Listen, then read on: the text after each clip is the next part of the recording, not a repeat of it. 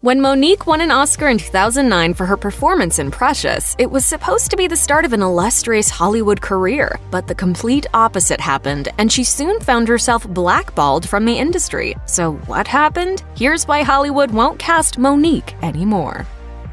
There was a ton of buzz about Monique being an Oscars contender after the release of Precious. In order to increase her chances of taking home the award, she was asked to schmooze with other A-listers and promote the movie at various film festivals. However, according to the New York Daily News, Monique was a no-show at the New York Film Festival, and she also skipped out on the Toronto Film Festival. Monique told The Hollywood Reporter, "You want me to campaign for an award, and I say this with all the humility in the world, but you want me to campaign for an award that I didn't ask for."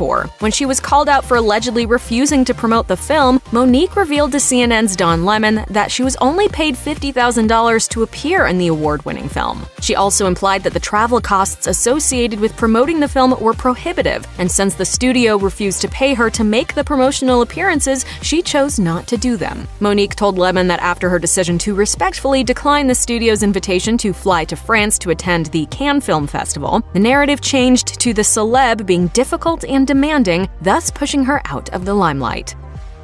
Executive produced by Tyler Perry and Oprah Winfrey and directed by Lee Daniels, Precious was released in 2009 to glowing accolades. Based on the novel Push by the author Sapphire, Precious tells the story of an overweight girl, Clarice Precious Jones, played by Gabourey Sidibe, and her abusive mother, Mary Lee Johnston, played by Monique. On the night of March 7, 2010, Monique showed up to the 82nd Academy Awards in her elegant royal blue evening gown. As the late comedian Robin Williams announced her as the winner for Best Actress in a Supporting Role, everyone in attendance at the Kodak Theater in Hollywood collectively rose to their feet to give her a standing ovation. However, the opening line of her acceptance speech rubbed many people the wrong way when she said, "First, I'd like to thank the Academy for showing that it can be about the performance and not the politics."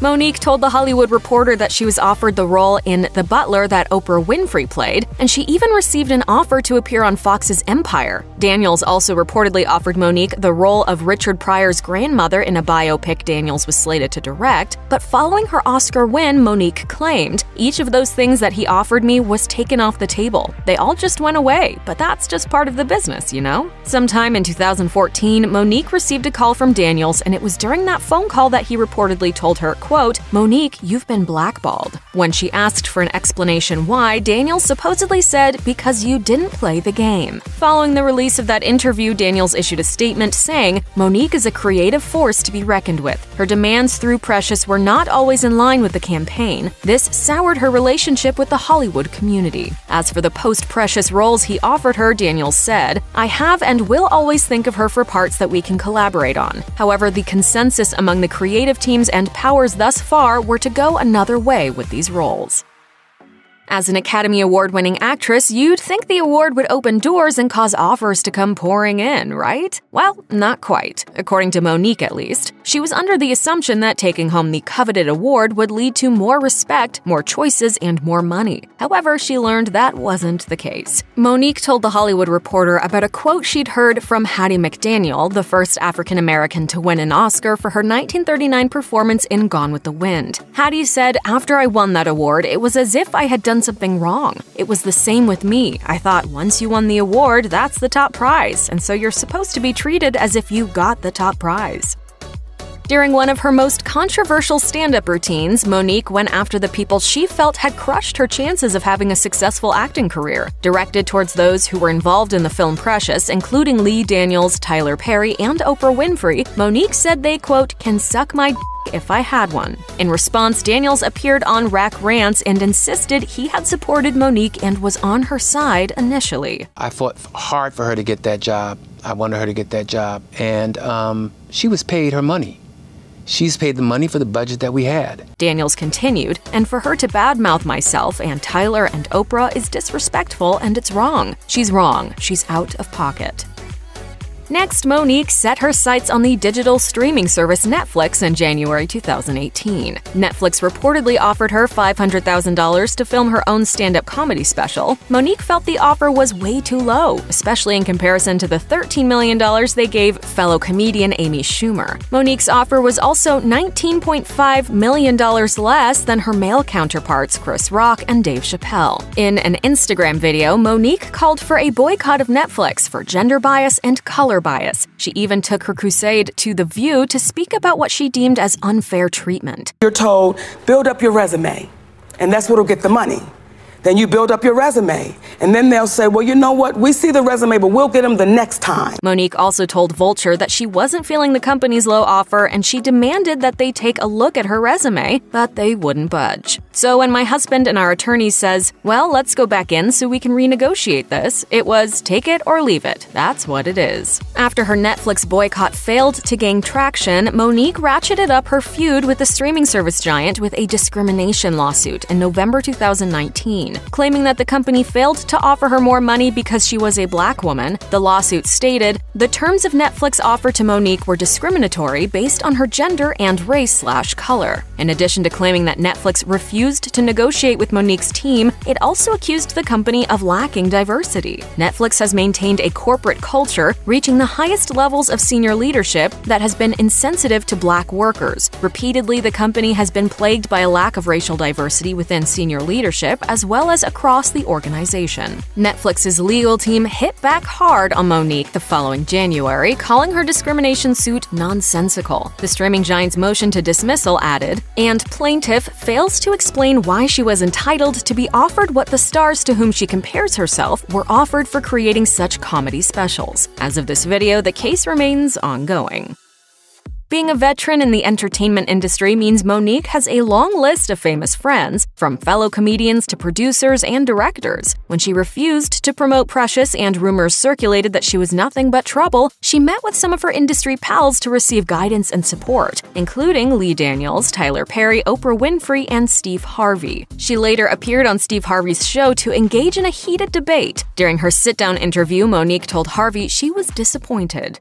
All of y'all said privately, I've done nothing wrong. When you tell the truth, you have to deal with the repercussions of the truth. We black out here. Harvey went on the record to say Monique was owed an apology from the bigwigs involved with Precious, but he also told Monique she needed to apologize for the hurtful things she had said about them. As of this video, Harvey's attempts to bury the hatchet between Monique and Hollywood seem to have fallen short. At this point, we're not even sure she cares to be back in Hollywood's inner circle, especially since she's forged her own path.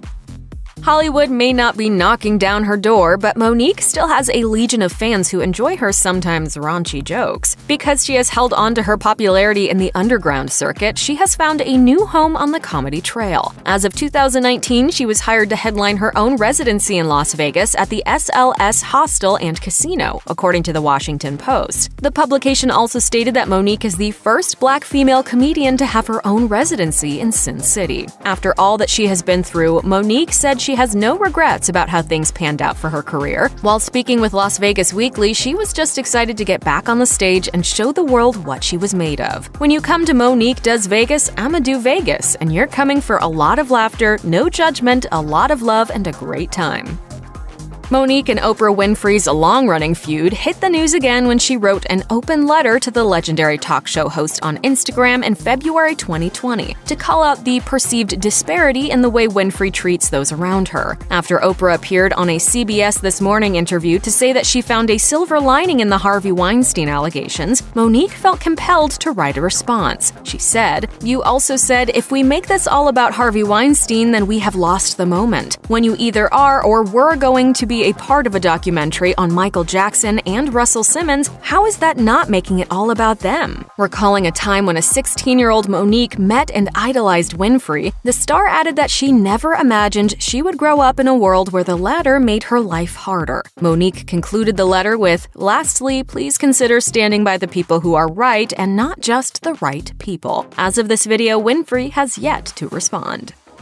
During a February 2020 interview with the Atlanta Journal-Constitution, Monique shot down any discussion about her discrimination lawsuit against Netflix. "What I will say is we're going to see how it plays out." However, she had plenty to say about her ongoing feuds with Lee Daniels, Oprah Winfrey, and Tyler Perry. If those three people ever get courageous enough to say, "We owe this woman and her husband Sidney Hicks an apology," of course I still love these people, I don't hate these people. They're still brothers and sisters. It would have to be a public apology, not just private. When pressed on why their apologies should be public, Monique explained it wouldn't be the same if the apologies were private, saying, "I have an audio tape of Tyler Perry saying, 'You've done nothing wrong,' but he hasn't said it publicly. Oprah privately told me I did nothing wrong. They have to do this publicly so the public can see just how the powerful operate."